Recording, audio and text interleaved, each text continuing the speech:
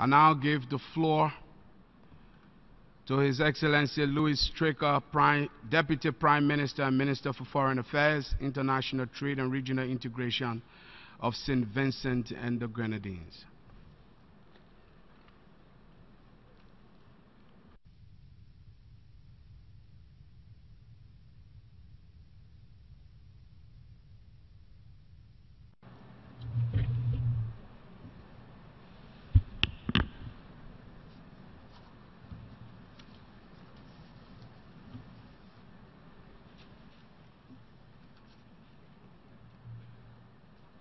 Mr. President, Excellencies, heads of state, heads of government, heads of delegations,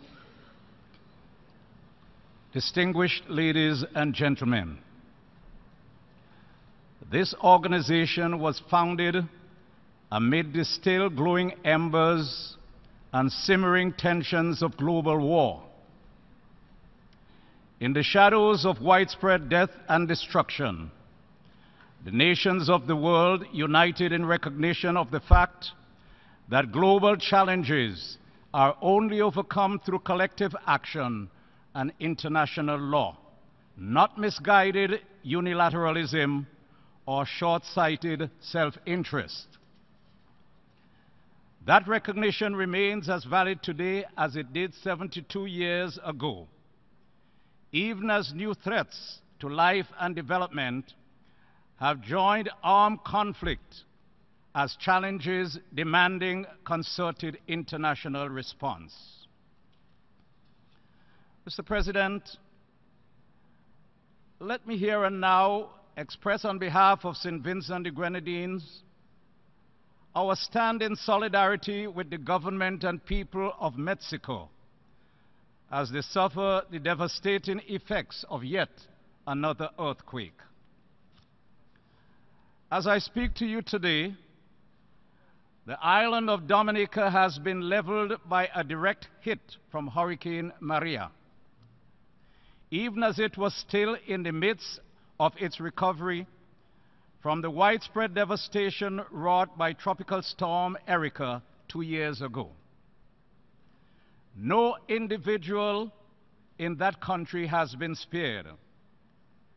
A series of hurricanes, namely Harvey, Irma, Jose, and Maria, of unprecedented intensity, has struck the peoples of our region with unerring accuracy and rapidity. The states affected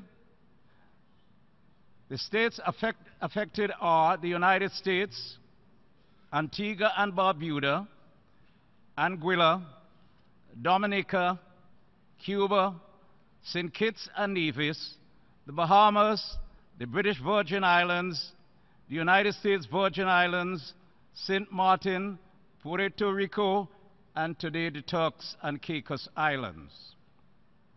In the space of 5 weeks, each of these countries and territories has been struck with a force as of a weapon of mass destruction. Hundreds of people are dead. The damage to infrastructure, while still being calculated, is already over $130 billion. This Atlantic hurricane season is likely to be the most expensive in history. Developmentally, the affected countries will take years, if not decades, to recover from the devastating battering. Mr. President, make no mistake, the death and destruction wrought by this hurricane season are not merely freak weather events or vengeful acts of God. They are the direct results of the acts and/or omissions of man. They are the manifestations of climate change, the symptoms of the prescient predictions made by the overwhelming majority of scientists. Almost every year is hotter than the previous one. Almost every hurricane season more intense. Almost every storm, drought, and flood more destructive than the previous one. Today, it is a bare-faced insult to the intelligence and experience of the peoples of island states and coastal areas to call climate change a hoax. At this point, it is almost cliché to reaffirm that small island developing states are the most vulnerable to climate change while contributing the least to the emissions that cause it. But that truism is the foundation of our just, urgent, and unavoidable demand that the nations that have contributed most to climate change similarly should do the most to mitigate its effects and assist others in adapting to the dangerous new realities. Our global community, in the great traditions of the United Nations and in the spirit of the founders of this organization, came together through hard-fought negotiations to craft the Paris Climate Accord, an ambitious, if imperfect, agreement designed to arrest climate change and assist the most affected. St. Vincent the Grenadines views any attempt to disavow the freshly minted commitments of the Paris Accord as an act of hostility, and we draw a direct causal connection between any such abdication and the future death and destruction that island states face as the result of increasingly frequent and intense weather events. Mr. President, the independent countries of Antigua and Barbuda, St. Kitts and Nevis, Cuba, the Bahamas, and Dominica require the special and sustained support of the international community. These countries require immediate and massive assistance in both immediate relief and long-term reconstruction. That assistance must be concessional and free from antiquated notions of per capita GDP. As such, we join other countries in calling for a donors' conference to address the daunting challenges that these countries face. Only together can we recover. Additionally, the Caribbean territories with special relationships to colonial powers in the United States, the United Kingdom, France, and the Netherlands are in desperate need of assistance and with limited options for international cooperation, given their unique political statuses. Despite our small size and limited means, the people of St. Vincent the Grenadines have already sent emergency assistance to these territories, as well as technical expertise. We call on both administering powers and potential donors to look past political issues and look instead at the needs of the affected peoples and communities. We call, too, on the colonial powers to accept fully their responsibility for the recovery and rehabilitation of these territories. Mr. President, the rise of climate change as an existential threat of our era has not replaced the persistent peril of armed conflict across the globe. The human suffering in Syria, Yemen, and Myanmar demands greater international attention and action. Similarly, the potential threats to international peace and security posed by tensions on the Korean Peninsula, among the Gulf states, and in the state of Palestine require persistent and prioritized diplomacy. Diplomacy, though difficult, is always preferable to the alternative. This United Nations was founded and continues to exist on that fundamental premise. Frustration with the pace of negotiation and mediation cannot give way to the intemperate urge to impose quick military fixes on inherently political problems. Nor can it lead to an illogical interpretation of sovereign self-interest that justifies the trampling on the sovereignty of other states. Sovereignty is not a sword, but a shield.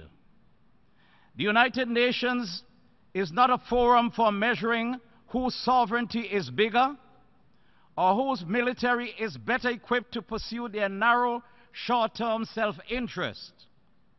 We are a community founded instead on the assumption of sovereign equality of all states, rich and poor, large and small. One nation's ability to destroy another does not imbue it with special rights, but rather profound responsibilities, chief among those being restraint. President Roosevelt's realpolitik adage of speaking softly while carrying a big stick, whatever its limitations, cannot be replaced by irresponsibly bellicose saber-rattling that inches us closer to the type of conflict that this assembly was created to prevent. Mr. President, in that context, St. Vincent the Grenadines views with alarm the continued threats against the sovereignty of the Bolivarian Republic of Venezuela. To be sure, the people of Venezuela have endured an extended period of political conflict, which has exacerbated other difficulties in the country. But with illegal street violence dwindling and all political parties committed to upcoming gubernatorial elections, the interventionist option increasingly floated by the United States and an imprudent OAS Secretary General have no place in a modern Latin America. Similarly, any threat, expressed or implied, against the sovereignty of the peaceful and noble Cuban people is an anachronistic throwback to the Cold War, posturing without any logical justification, particularly in light of recent détente between the governments of Cuba and the United States. Let us be clear. Latin America and the Caribbean is a zone of peace. There is no conflict. There is no challenge. There is no disagreement in our region requiring military intervention in any way, shape, or form, be it covert, overt, or by proxy. St. Vincent the Grenadines is resolutely and implacably opposed to any attempt to foment external interference or interventionist activities against any nation in our hemisphere. Mr. President, St. Vincent the Grenadines was honored to host the 2017 Caribbean Regional Seminar on Decolonization. Consistent with our responsibilities as one of the many Caribbean and Pacific island states and former colonies in Africa and Asia, whose self-determination was achieved under the watchful eye of the United Nations. The inconvenient truth is that the decolonization process remains incomplete, and an intensification of effort is essential in achieving the goal of full self-government through the attainment of a legitimate political status option, providing for absolute political equality. This principle must be the guiding standard applicable to the small island territories, just as they were the standards to decolonize other former colonies. St. Vincent the Grenadines remains fully seized of this issue and was pleased to play its role in completing the unfinished business of decolonization through the hosting of this 2017 seminar and previous seminars in 2011 and 25. It is in this spirit that we have great sympathy for the legitimate aspiration of the people of West Papua for freedom and independence through legitimate political means to govern themselves and guide their own destiny. The issue of United Nations reform has gained momentum in recent months, and justifiably so. As a large and old bureaucracy, the UN has not demonstrated sufficient nimbleness or responsiveness to new and fast-paced modern challenges. However, the areas demanding the most immediate and far-reaching reforms are not budgetary allocations or staffing, but rather the political and organizational underpinnings of the most fossilized structures of the UN and the wider international architecture. The litmus test for any serious talk of UN reform is the reform of the Security Council. Those who pay lip service to reform while ignoring the need for a reform council with expanded permanent membership, special voice for island states, and radically revised working methods are simply engaging in an exercise of attempting to reduce their financial responsibilities while maintaining an unjustifiable grip on disproportionate and outmoded power arrangement. Similarly, the lessons of the global economic and financial crisis have yet to be implemented. Our inactivity has produced an extended period of halting and uneven recovery and an iniquitous globalization whose unequal distribution of benefits and burdens is spurring popular backlash worldwide. This General Assembly and our Economic Social Council must separately and frontally address reforms to our international financial architecture, in particular, the Bretton Woods institutions. For Caribbean states, the issue of declining correspondent banking relationships is a grave and gathering threat to our continued growth and our ongoing connections to the global economy. The UN, the G20, and international financial institutions cannot shirk this issue as a private banking matter. It is a developmental threat of the highest priority, and it demands a coordinated political solution. Mr. President, St. Vincent and the Grenadines applauds your sustained focus on sustainable development. Our government has located the sustainable development goals at the center of our national development strategies.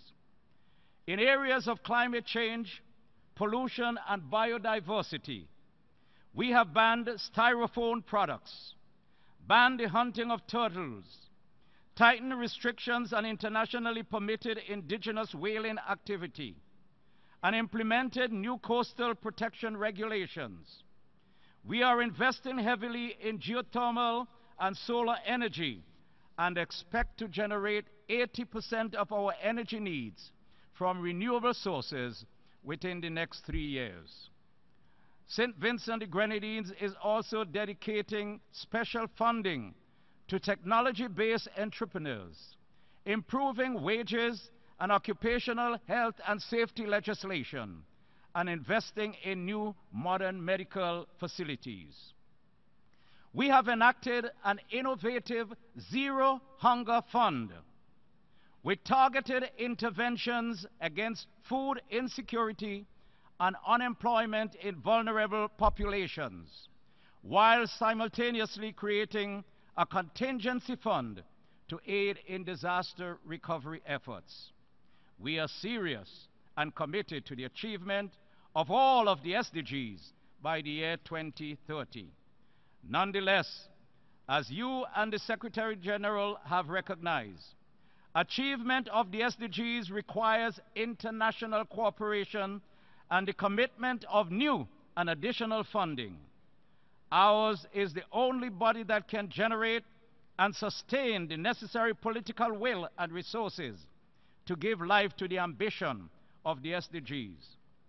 The link between development and peace is well established, and the link between peace and the United States, the United Nations, is immutable.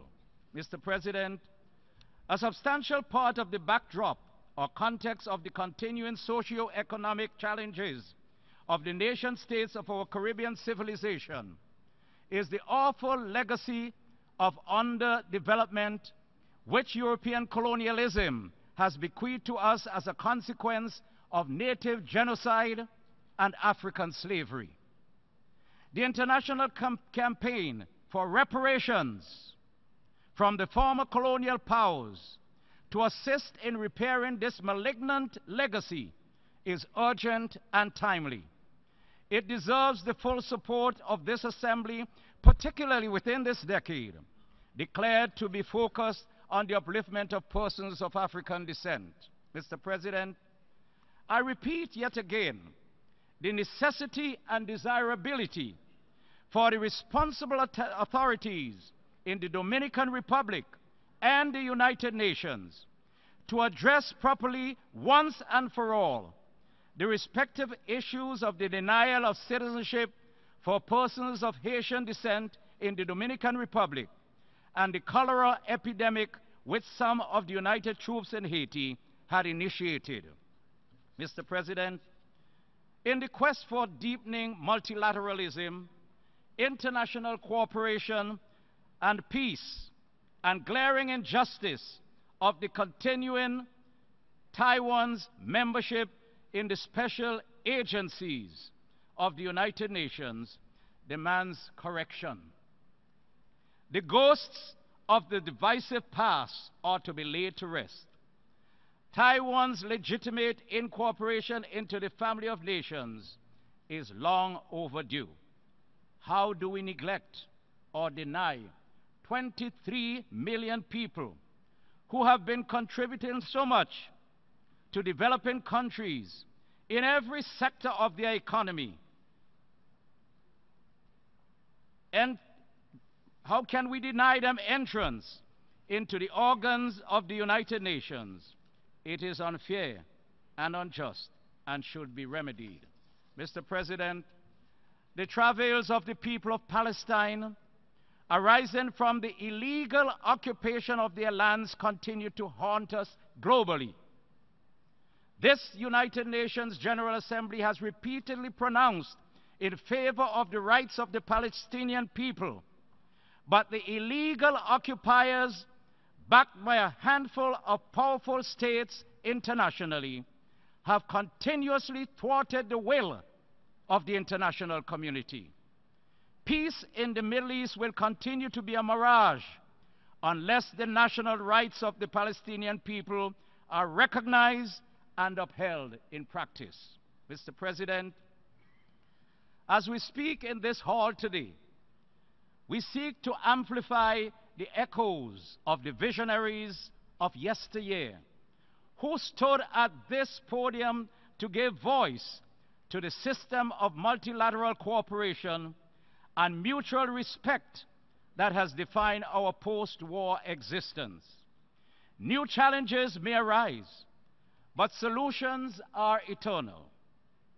Diplomacy, ambitious action, and respect for the sovereign equality of all member states. Multilateral diplomacy may be messy and imperfect. International law may be frustratingly inconsistent. The path of development may be beset on all sides by natural and man-made obstacles. But united, we have always been greater than the sum of our individual parts.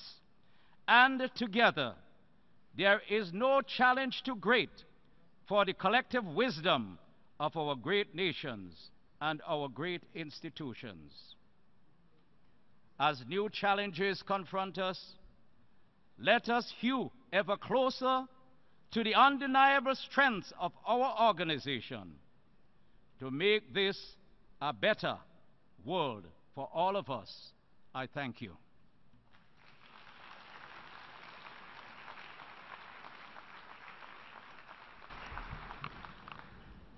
I thank the Deputy Prime Minister and Minister for Foreign Affairs, International Trade and Regional Integration of St. Vincent and Grenadines for his statement.